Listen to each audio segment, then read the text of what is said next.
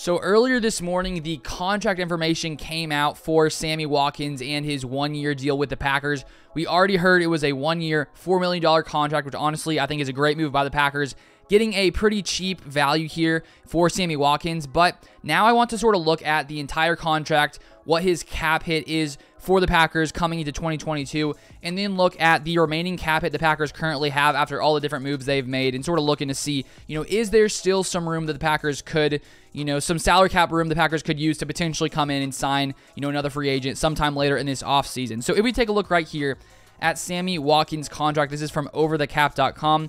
He is 29 years old, $1.12 million base salary, a prorated bonus of $350,000, a per game roster bonus of $350,000, and his cap number is only $1,772,353. So only a $1.7 million cap hit for Sammy Watkins. So I think for the Packers to be able to bring in a guy like Sammy Watkins, where yes, he has some injury concerns, he's dealt with lots of injuries in the past, and he hasn't really produced at an elite level in the past few seasons. But I think for the Packers to be able to come in here when we know they need wide receiver help, to sign a veteran like Sammy Watkins, to only have to pay him, or to only have a salary cap of $1.72 million, amazing move by Brian Gutekunst, because yes, of course, there is risk. There is the potential, the chance that he could miss time due to injury.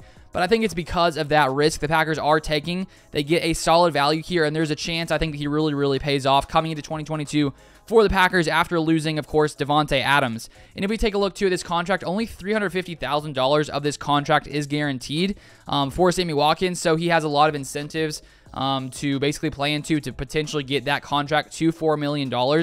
And so now if we take a look at the Packers offense, their wide receiver situation, we of course lose Davante Adams, but now we add back Sammy Watkins. So we got Sammy Watkins, Randall Cobb, Allen Lazard. And honestly, even if the Packers didn't come in here and draft any wide receivers in this draft, which honestly, there's like no chance they don't draft a receiver. I would be shocked if they don't draft 2 wide receivers in this draft. I honestly wouldn't be that worried. We have Aaron Rodgers. We have the best backfield in the NFL. We have a basically, we can use Aaron Jones as a wide receiver. We got Sammy Watkins, Randall Cobb, Allen Lazard, Robert Tonyan coming back from injury. I think this Packers offense is going to be just fine. And now we add in the fact that the Packers will likely come in. Oops, I dropped that. The Packers will likely come in, draft a couple wide receivers who maybe will take a couple of years to develop, but who knows? Maybe one of them comes in, can produce right away. Maybe a Treylon Burks, Chris Olave. Who knows exactly who the Packers are going to draft a wide receiver. So now the Packers offense is looking really, really good to me. And when you add the fact that the Packers have been able to keep Rasul Douglas, Devondre Campbell, signing Preston Smith, there's so many things to love about this Packers team, and I'm honestly liking the way that this Packers team is going. And we've seen in the past with Brian Gutekunst, his ability to find some value. Last year, finding Rasul Douglas, Devondre Campbell. So I'm really excited about what the Packers are going to do coming to the future. But now I want to look at the Packers' overall salary cap right now. So right now, after this Sammy Watkins contract, the Packers are $14,051,000 under the salary cap. Of course, we do have to factor in it could cost probably around $5 million to sign all these draft picks, around another $3 million-ish for practice squad. So the Packers basically have somewhere between, like $5 to $7 million in salary cap once they do those draft picks, sign those draft picks, and also add to the practice squad.